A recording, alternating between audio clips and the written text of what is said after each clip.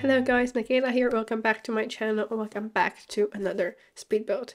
Today I'm finally showing you this haunted house that I built in the world of Copperdale, like maybe 6 months ago.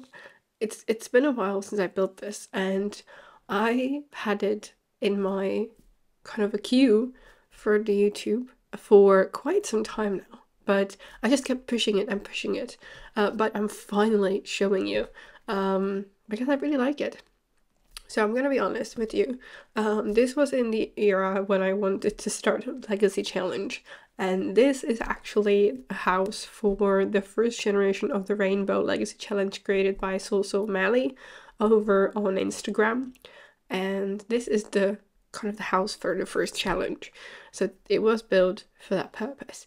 But because I later on decided I did not have a lot of fun with the Rainbow Legacy, I decided to kind of keep it, but as like a normal speed build on my channel. So it's a haunted house for a grandmother and her granddaughter in Copperdale, and I absolutely love it. So the theme of the build is kind of like, it's a haunted house. There is lots of red because that's the color that the first generation is all about in the challenge. And the air of the challenge is a high school student, so that's why it's in Copperdale. The main packs for this are high school years and Paranormal, which is what I was trying to use for the build mostly. And I really like how it turned out. It's like a kind of suburban looking home with a bit of a modern touch, I feel like. I used my favorite windows that came with Snow Escape that I'm absolutely obsessed with ever since the pack came out, and I use them pretty much in every build that I do. But I really enjoyed it. So technically there is space. It could be turned into a family home because there is one bedroom that is sort of unfurnished, which I filled with like boxes and stuff, which I thought would be for the future child of the heir of the challenge. So you could turn that into like a toddler, infant bedroom, whatever you wanted. So there is that space. You'll see it when we get to it later on. So the build is on a 20 by 15, my favorite size of the lot. It's a 2-bedroom, 2-bathroom house, but as I said, there is one unfurnished bedroom that could be turned into a bedroom as well. And the house comes in at 72,811 simoleons. And yeah, I really like it. I never built the haunted house type lot before, but I really like it, especially since, you know, the house comes in with like the ghosts and stuff. I did test it because I started the challenge, the legacy challenge that comes with the house, or comes into the house, it lives in the house. So I did try and played with it for a little bit. So I did try, and I got some of the ghosts. I even got the like main ghost that's I have no idea what they're called, but it's like the ghost that kind of shows you around, I guess. And it was really cool. So I really think that's like a really nice idea with the different lot types. Yes, I built this, as I said, like half a year ago. And it's been sat on my desk for a very long time. So I did not use items from some of the recent packs in here. And I don't know, I really like it. I changed this time of year as well, because before that I had probably autumn because the trees were kind of dead and everything. So I think I switched to summer, which is like my favorite time of year to build in, or like favorite season to build in the game. I know that some builders kind of talk about it. So whenever I build stuff, I make sure that I have summer if I'm not building like for a specific season. So I have summer on, and I also make sure to put a heat wave on, because that's kind of what makes the house look the best. I always make sure that the lighting hits the front of the house. So yeah, that's why I sometimes don't build on certain lots, because they're really weird to work with. Even though I've been lately thinking about making my own save file in like different worlds, and if I do that, I would have to kind of use all of the worlds, all of the lots in a certain world. So you'd have to make everything work, I guess. But I mean, the problem is if you build it, it's fine. You can build whenever you want. You can kind of build however you want to. But the problem is with the gallery pictures, because then they have certain orientation, some things work, some things don't, and it's so frustrating when you build a house that has like the perfect lighting, and then you want to upload it to the gallery, and you know, it's the different orientation. Like I yesterday and the day before, I worked on a shell of townhouses in San Sequoia, I believe, and there is such a beautiful light. It's like the long 40 by 20 lot, which is like a very quirky and different size, but it was perfect for this. I built 4 kind of eco-modern townhouses that I'm going to furnish for different like families' households, and I oriented it towards the water part, and the lighting hits really beautiful there. But then when I went to upload the shell to the gallery, I realized you have to turn it around for it to face the front on the gallery, but the lighting from that angle is absolutely horrible.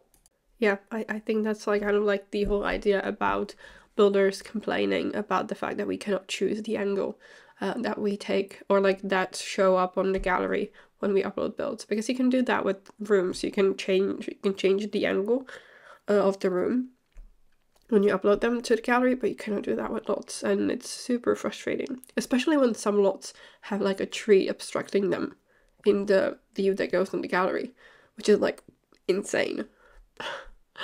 Anyway, let's go back to the build. So I went for a style that is like kind of rustic, more traditional, and I really like it. It's not a style that I go for very often, because I am a modern kind of person, but I really like it. I think this house is generally a lot out of my comfort zone, because as a person who doesn't really do kind of traditional suburban homes very often, and B, as a person who hates red, this is like a big step out of my comfort zone, because there is red.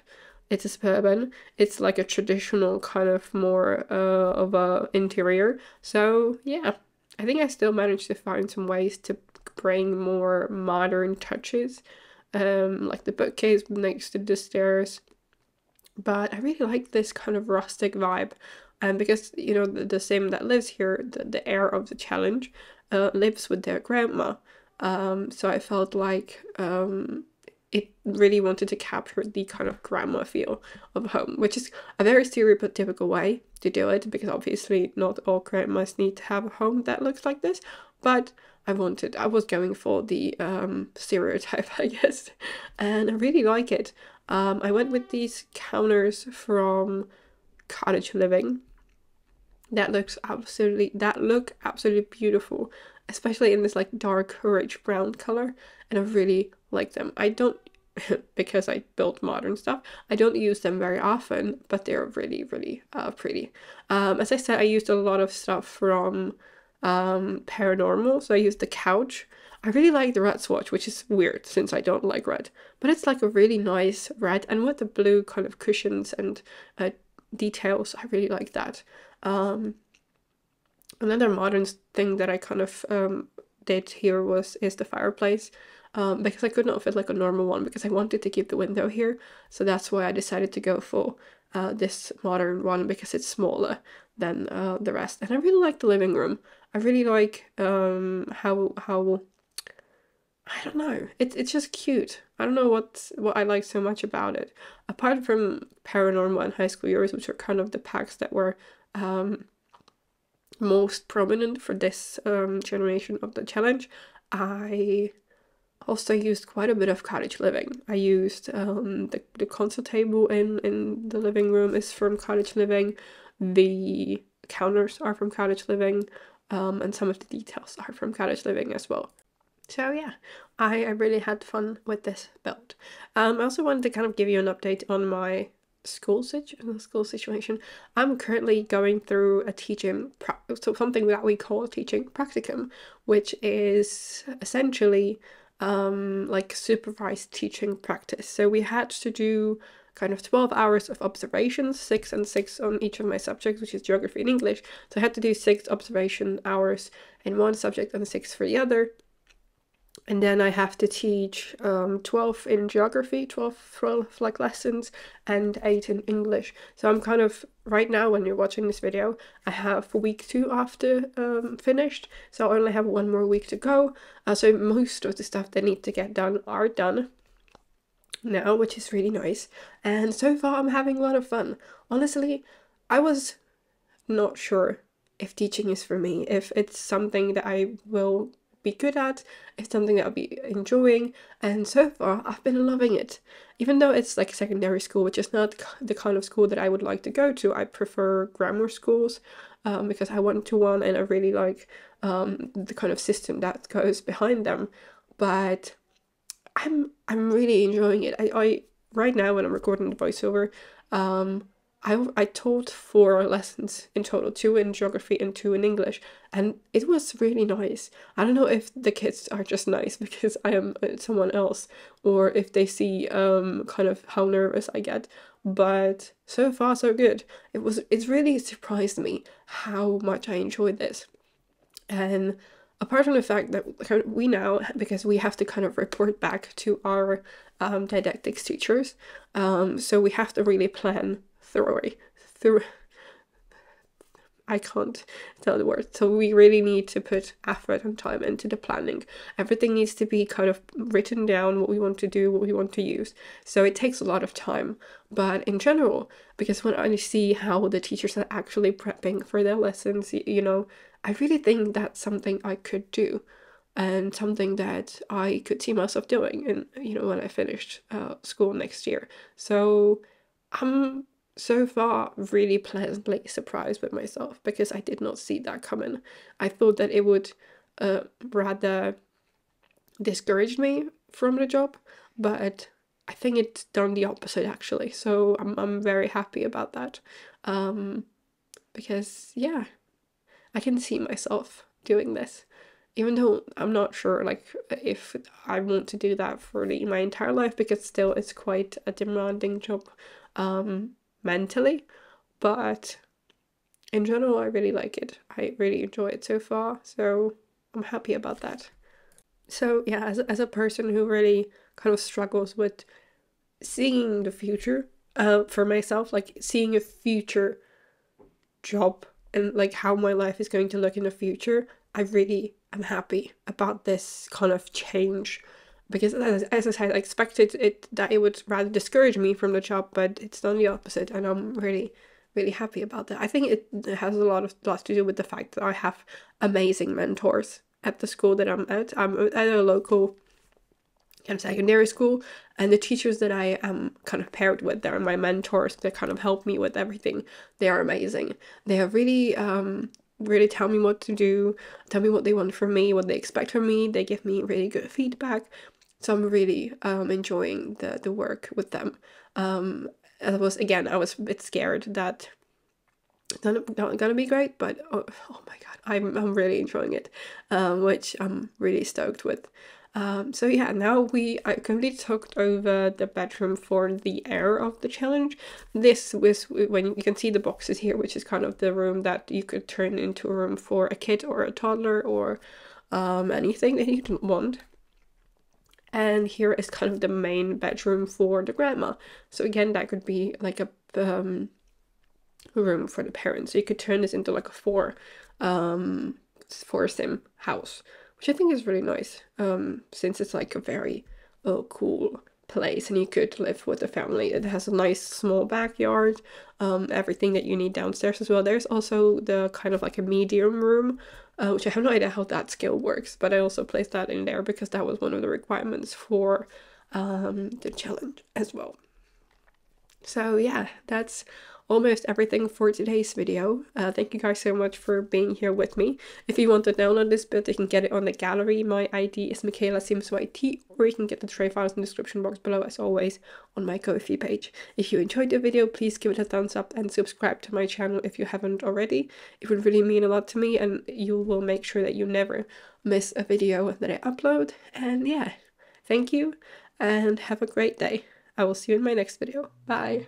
I've seen a lot of change, been through a lot of pain. Some things are not the same as they were a year ago, but all will be okay. I move on each and every day. The past is where it stays, way back a year ago. I've changed for the better this time. I thought I would never be fine. I strive just to say I'm alright, and for the first time in a long time I'm alright. I've seen a lot of change, been through a lot of pain. Some things are not the same as they were a year ago, but all will be okay. I move on each and every day. The past is where it stays, way back a year ago.